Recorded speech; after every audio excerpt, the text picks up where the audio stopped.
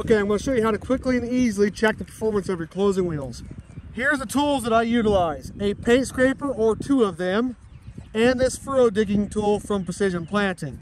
You can get that one directly off the website. You don't have to have one of these, but it makes the job pretty easy.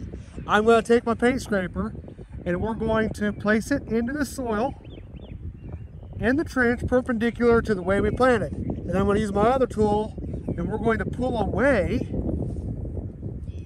from that paint scraper. What that allows me to do here is when I pull that paint scraper out of the ground, it's going to show and expose the structure of how my closing wheel sewed together that trench. And what I can do here is I can keep prying back a little bit until I find a seed. So let's go ahead and excavate that trench. I'll show you what it looks like on the inside. So we're planting into fall strips here, some of the best planting conditions I've ever planted into. And by exposing our trench here like this, we can see exactly how that seed was covered up by the closing wheels. So in my trench, I do not want to see any air gaps around that seed. We want oxygen there. We don't want that soil compressed around the seed either. So we want to see enough oxygen there to where we can take it. We can kind of pry away from that seed a little bit.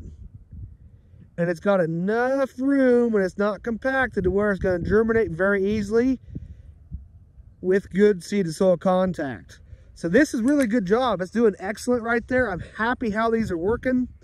I've got airbags on this closing wheel tail for the John Deere ExactEmerge planter set at 2.1 with a lever system. Typically in fall strips, I'm running first notch or second notch.